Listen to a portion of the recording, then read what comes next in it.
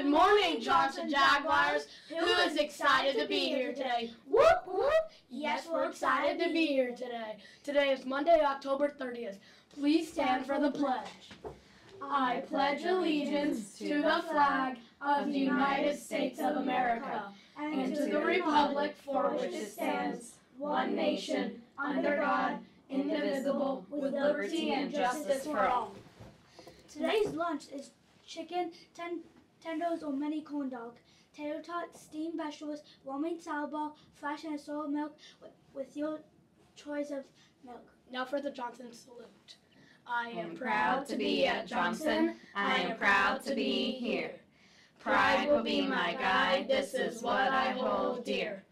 I will give my best to myself, my class, my school. I will show my pride and follow the golden rule.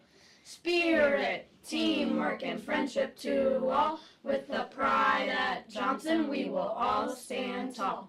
Our weather is cloudy, with a high of 47 and a low of 27. It's a lot cooler than last week. You will want a jacket at recess today. Happy birthday to Charlotte F. and Olivia G.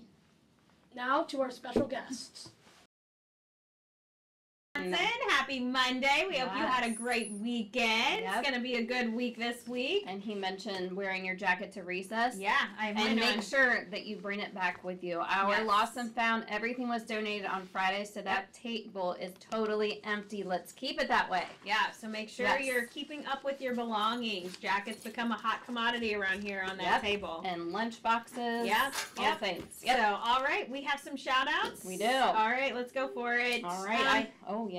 Miss G said initiative and diligence, listened and followed all directions the first time. Mrs. Perkins said Brady Crenshaw is giving his best at being a problem solver during math class. He keeps trying until he finds the answer. And Natalie Jacobs said do a little box with me. I love that. Miss G said Colin Smith is listening and following directions. And Brooks Fromm said, Noah Katie, he makes him laugh. Emerson S. and Mason T. He helped me put away my math book and pencil while I was putting stuff away. Oh, and Miss Bibbins said to Adam Swice, he finished all 5 sight word lists. And Miss Bibbins also said that Alice Gehring finished all 5 sight word lists. Way to go. I love that. Tomorrow is Halloween, so we will make sure that we are having our Halloween parties tomorrow. You can wear your costumes. Make sure you are still listening to directions and following teacher directions, even though it's an exciting day. So let's see, what else do we have?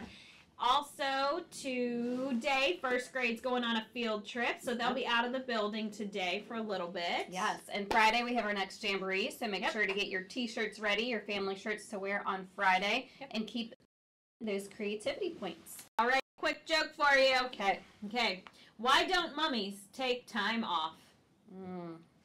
Why don't mummies take time off? Oh, because they're so wrapped up in their... You're so close. They're afraid to unwind. Oh. That's good. That's good. Close. All right, we hope you have a great Monday. Throwing it back over to the news.